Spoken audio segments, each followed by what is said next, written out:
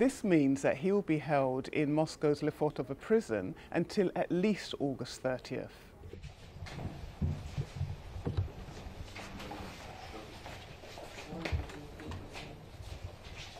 It's really difficult to say what might happen next. His pretrial detention could last for as long as 12 months under Russian law. Typically, cases like this are extended time and time again. The prosecutors and investigators have really wide latitude to request an extension of a pretrial detention. So this means that it could take several months for Evan Gershkovich's case to come to trial.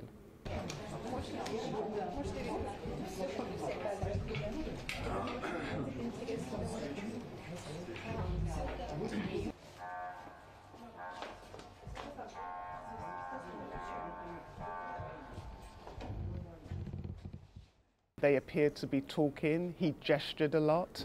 He also seemed to be in good spirits, given the circumstances. It's difficult to tell, but he was smiling at times.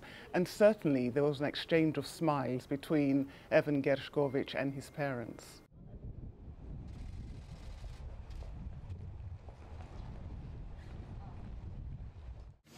Despite Russian officials' public assertions about Evan's activities, let me reiterate the U.S. government's firm position.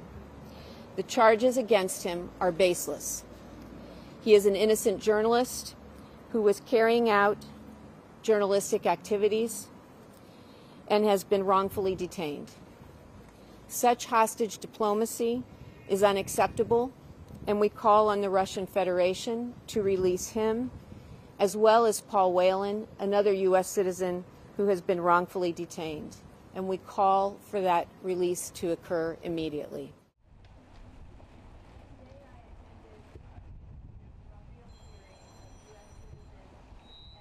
It very much depends on the case when consular access is granted, but under the law, consular access should be granted to representatives of an individual from any country so that they can see officials from their particular nation.